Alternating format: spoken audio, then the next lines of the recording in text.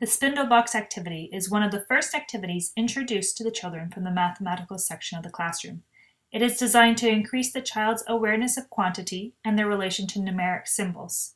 It also introduces the concept of zero equating to nothing.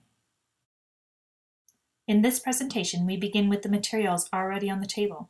You will notice 2 boxes with 5 compartments each. The compartments are marked with a number symbol ascending from 0 through to 9.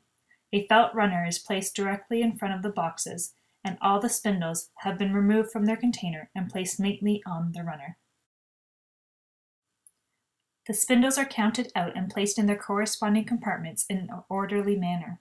The concept of working left to right is reinforced and completion is met once all the spindles have been placed in a compartment. This activity creates a visual of quantity as well as a sensorial experience of quantity, as the child feels the varying bundles of spindles increase with a greater number symbol. The child can go back and review their work by recounting and comparing their amount with the corresponding number symbol.